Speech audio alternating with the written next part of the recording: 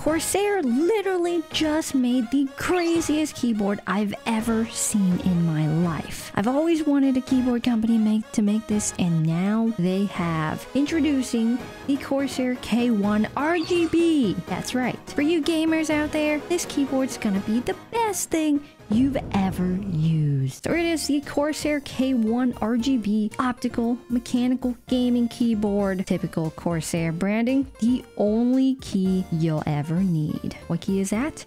The F key. I never type anything else. It's literally the only key I ever use. Thank you to Corsair for sponsoring this video.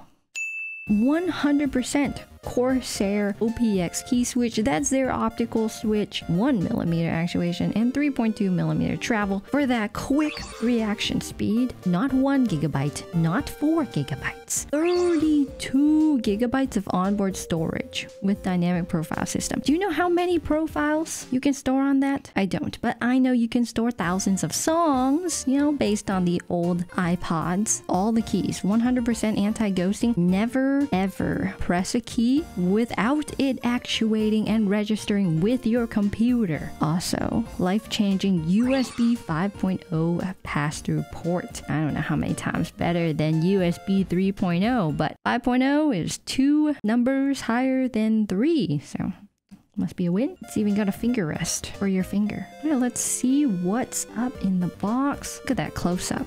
Beautiful. No knife needed this time. No axe, no karambits, no need to show off the purchases that I've regretted in the past. Big, thick piece of foam. Could put this inside it for some sound dampening. A second thicker piece of foam. More sound dampening for all your keyboard needs. A wire. Can I tell you what kind? No.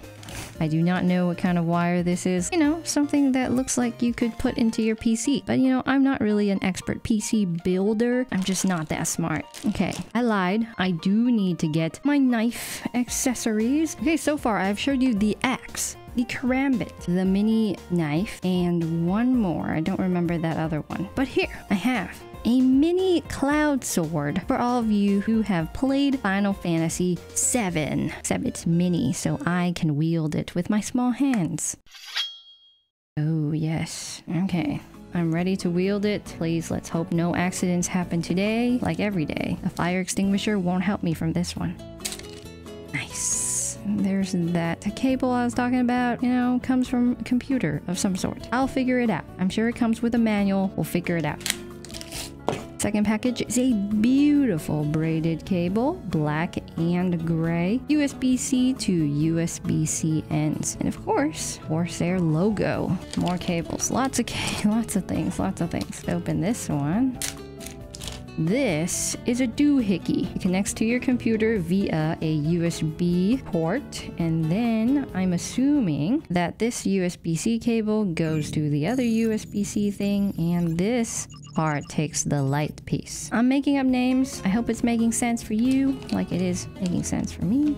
And then this one, what is this? I think it's a Corsair controller for LEDs, and it's got a thing. This will go somewhere. I'll have to look it up. It will be okay. I understand computers enough. So you know, it's a really big box and there's not a lot of stuff in it. I mean, there's like 5 different things, but it's a big box, like it would be 100% keyboard. It's actually 1%. Always wanted something like this my entire life.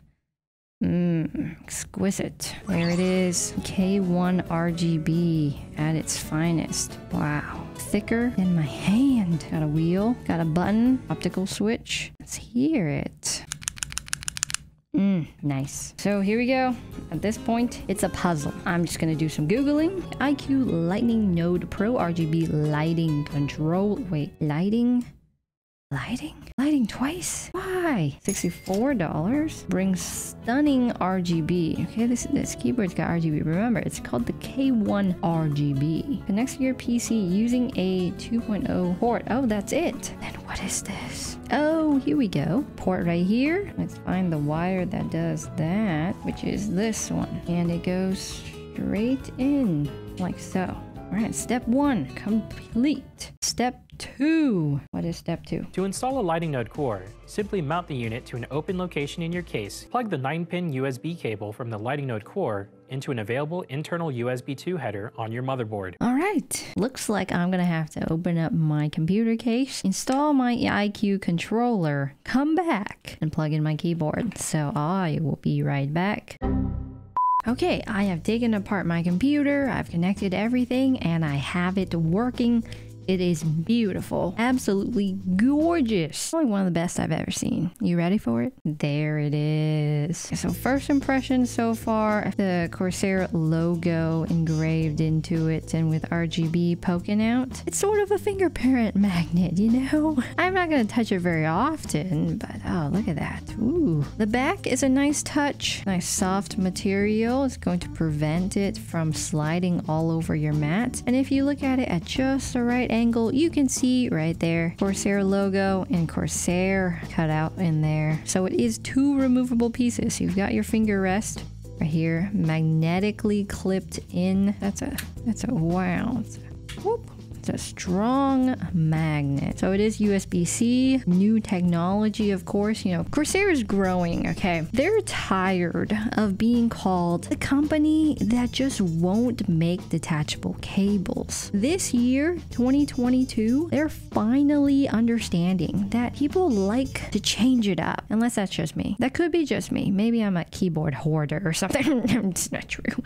It's not true at all. So other features you see is this ribbed design here, similar to Corsair's wrist rest. It's meant for your finger to just rest gently on top of there and prevent it from sliding around when you're just intensely gaming. You know, when you're intensely gaming, your finger, it needs somewhere to stay. When you're intensely gaming, pressing all your buttons, going back and forth. Other design elements they included, their //K1. They started implementing that last year. I dig it. I think it's fashionable. It's stylish. It's sleek. And you also have a thick piece of metal there, making sure that this product is extremely sturdy. It's not gonna break on you, you know, no flex or anything when it comes to this bad boy. Let's check out that keycap. Okay, so we've got a nice thick double shot PBT keycap. Nice bump there, so you know exactly what key you're pressing. That F key. It's aligned properly, right smack dab in the middle. That's when you know something's quality. Nice texture, not super smooth, and it is PBT, so it's not gonna get dirty or anything. It's clean. Let's take a look at that switch. This is Corsair's OPX Silver, meant specifically for really fast gaming. They could have opted for Cherry MX here. They could have used Cherry MX Silver. They could have used Cherry MX Red, but no, they went for their optical switch, for the finest, the fastest, and the most RGB. I mean, that RGB is beautiful. Take a look at that in the dark. Wow, nice glow. And what do we have here? We've got a headphone jack, a 3.5mm headphone jack, and a scroll wheel on the right side for volume. Okay, really conveniently change your volume while you're gaming. Okay, you can game with the right hand, right? Get that left thumb. Yeah, turn that up. Turn that thing up. Okay, that's all interesting and all, but we want to know the real details, okay? What's it sound like? I will tell you exactly what it sounds like, and I will tell you exactly what it outputs when I type. Are you ready for this?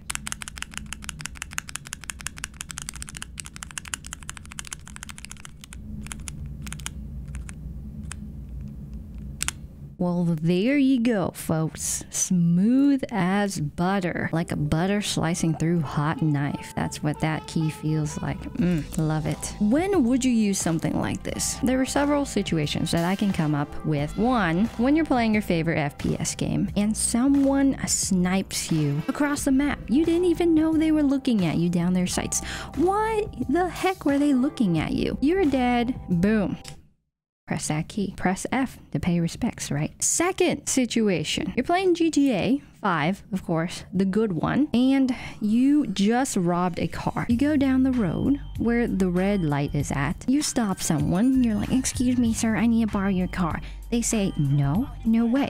What do? You open up their door, you pull them and throw them out on the street where another car just happened to be going pretty fast, you know, towards them, and continues to move forward even after hitting them. What do? Press a button.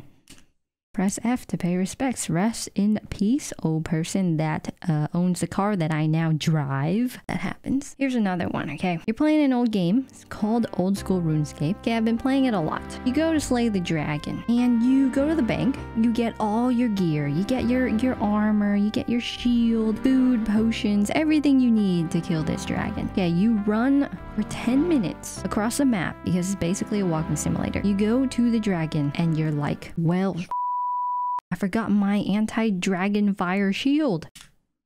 Press F. Gosh darn it, now you gotta walk 10 minutes across the map again to go to your bank to get that shield out. To walk 10 minutes back to kill the dragon. And then the dragon kills you first. Now, while we've been talking about those situations, okay, you can see that this keyboard has one gigantic weakness. And that is that it's too lightweight. You know how in the mouse industry, they're like, the lighter the better? It doesn't work like that in keyboard land. You can't just get lighter and lighter and lighter and then start poking holes all around your mouse and cutting out different parts and things, and you know, who needs this piece? We don't even need that. All we need is the front of the mouse like that. Look how lightweight that is. But this keyboard is too lightweight. Even the cable, it just drags it down. Like, I'm not touching anything. It's just moving because the cable is a little bit too heavy. Now, if they had made this cable ultra lightweight and combined it with this keyboard, I think we would be seeing a really good product here. So very lightweight. Throw this in your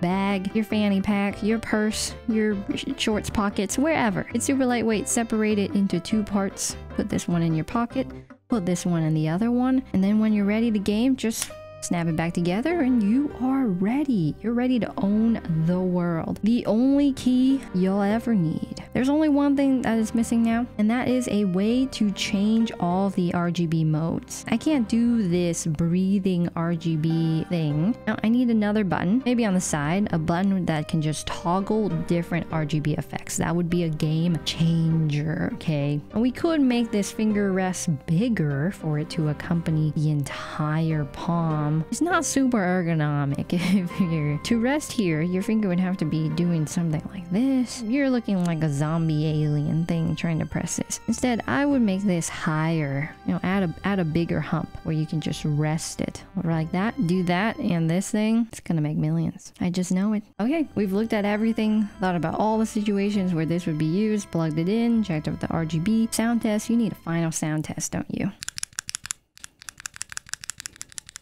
Pretty smooth. This thing is super cool. I cannot wait to upgrade this keyboard. I have a bunch of ideas that I want to do to it, okay? I'm gonna change that switch out. Maybe, I don't know if I can engineer some kind of optical thing going on. Maybe decorate the finger rest, and of course, change out that keycap. Something that just screams, I'm a gamer, you know? I hope you all enjoyed this video. Be sure to check out this product down below. It's the first link in the description. Corsair is actually changing the game right now. 1% keyboards. Okay, who's done it? Nobody.